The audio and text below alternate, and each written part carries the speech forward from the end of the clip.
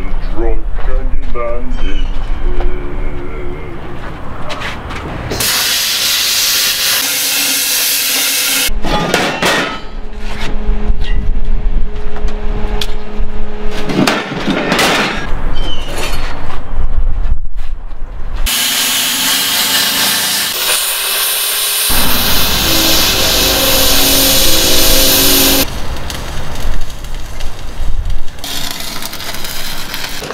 Shopping yesterday, we got some bolts,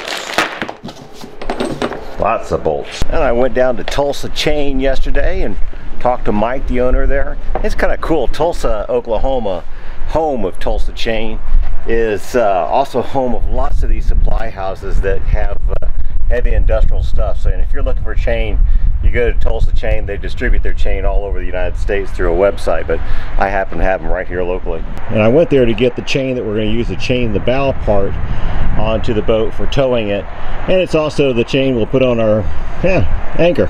And our anchor chain is 5/8 inch mooring chain. It has a working load of like almost 10,000 pounds.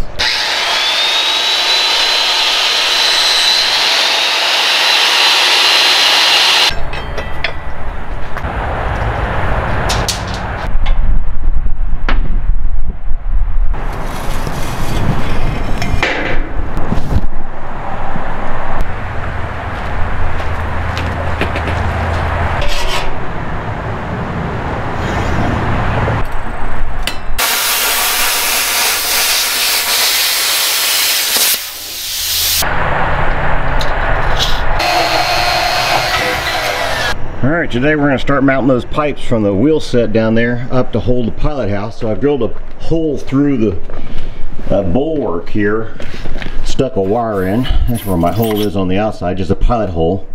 Then we're going to put a backing plate, kind of like a washer, in on this side. Well, I'm not sure I'm going to have room for it. We can get smaller ones or we can cut it down.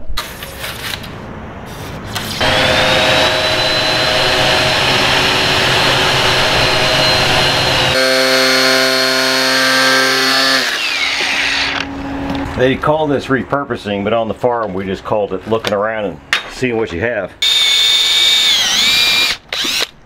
Well, dang it, I drilled my holes in the wrong spot, so I gotta drill another one. Kind of trouble you get into when you leave that work for a week and then come back to it. I had marked it, like that wood obviously wasn't a mark.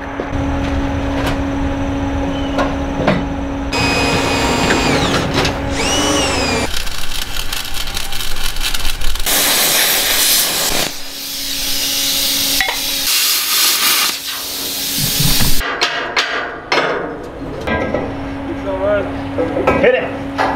Hit it! Hit it! Good. Good. Yeah, it's not going up. They can wait. Oh, thank God. Okay.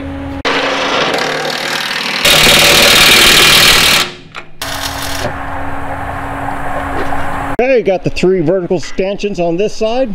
We may put a little cross lacing between them, but it really doesn't even matter. It's engineered to take all the load on the frame without those, but these give us a little bit better edge. 2,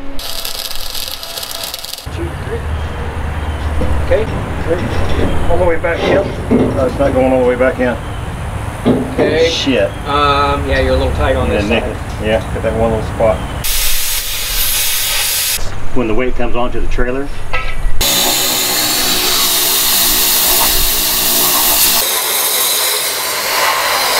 Okay. Block. Okay.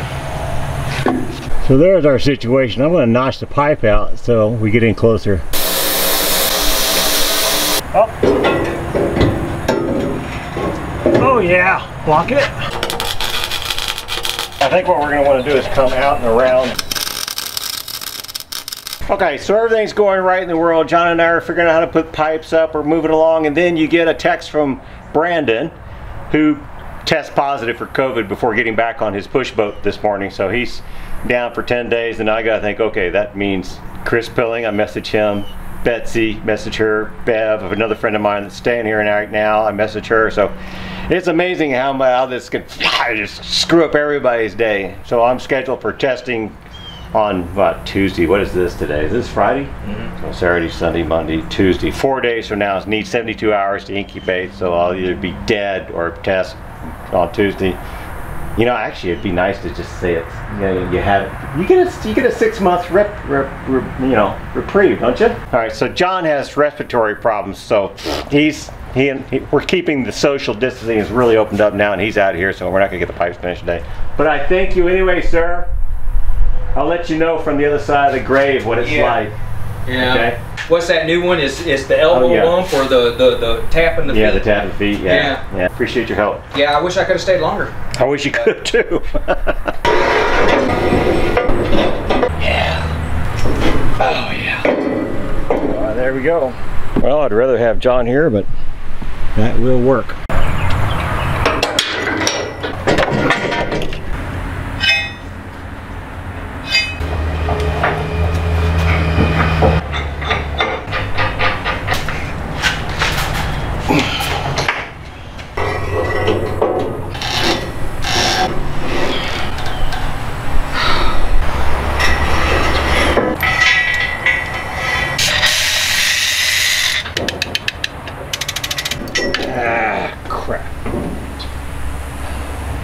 After all that, looks like I'm going to have to take it down and put a notch in it.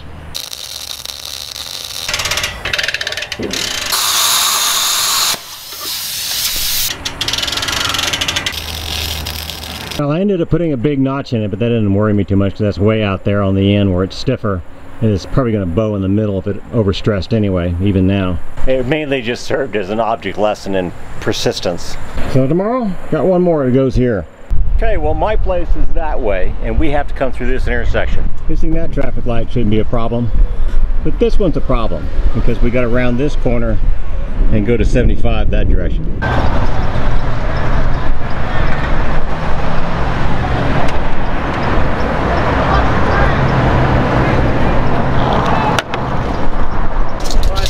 It's 13, 7.5. Alright, comes to 19 feet, 1.5 inches. Man, I thought it looked a lot lower than that. That's fantastic. And that makes a lot of sense. Those bottom power lines right there are just a little bit above the bottom of it. And there's not supposed to be anything below 18 feet. So we'll be about 17.5 most. So those over there are even higher up, so we could actually swing wide, go out through the intersection, and right down through the middle. Off into the sunset. Let me take you on a quick tour of the route. More traffic lights down here, but they're obviously above the wires because you can see the wires there on the side. These don't even look that low anymore. And there are some wires that look like they're low, but we'll have sweeps on the boat, which is like plastic pipes that go down from the front. So if we run into a wire, the wire gets scraped up over the front of the boat onto the pipes, and then it slides down. Now this is a railroad crossing. I'm sure that's high enough. But if it's not, we can jog over into that lane and cross at a diagonal here, which is what we need to do anyway, because we got to get on this on-ramp onto I-75 north. Yeah, this is all doable. So we're going over a bridge right now that crosses over Lewis. That's where I normally exit to go to my place, like that truck is. And that's the bridge we can't go underneath. So what we're going to do is go up this direction some more, like we're going in the right direction. We're just going to the airport. Shit, I missed it. That bridge back behind me, that's one we should be on top of. You know, you never drive that way, and why would you ever go now? So I'm in the wrong lane to go that way. I'll go back around. Let's try this again.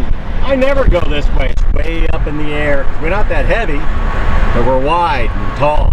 So once we're over that, we drop onto this, Gilcrease westbound. Never do this. I just never go this way. And we immediately cross over, we're going to exit right, which lo and behold, since that 75 runs at a diagonal, it drops me right back onto Lewis, which is the street that I come to at the end of my street. Whereas this is the one I'm always on. So good old Lewis, we make a nice turn underneath that sign. And I would have never thought of this, but the computers just spit it out and said, oh, here's your route. Fantastic.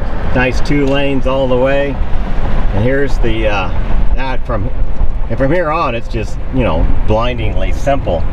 Here's my house, it's down there on the other side of that 16-foot, 2-inch bridge.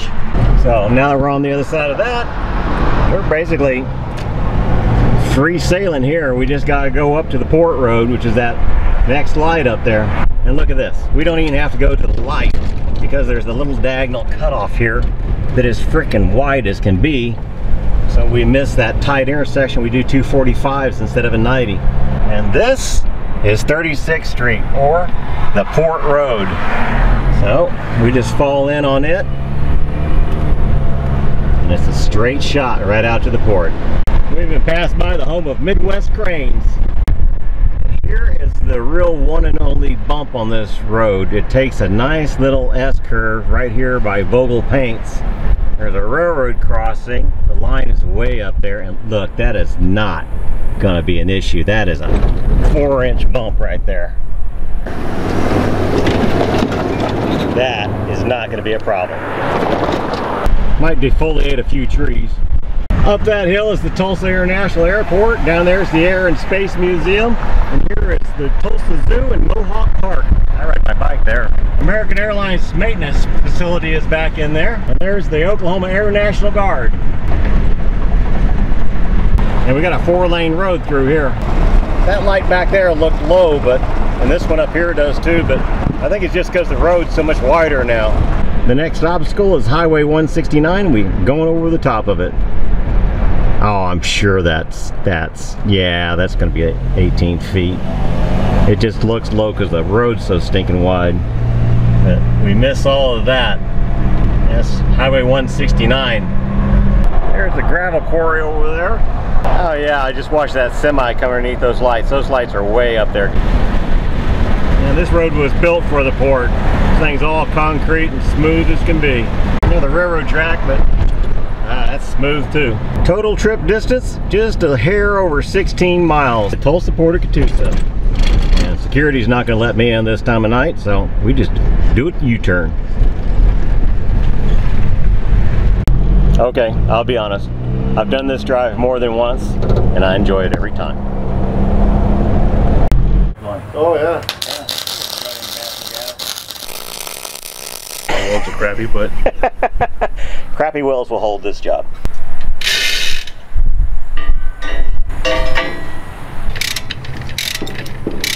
Okay, ain't going nowhere. Here you go.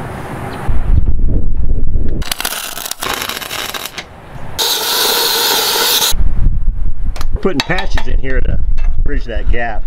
All right, tack it. My eyes.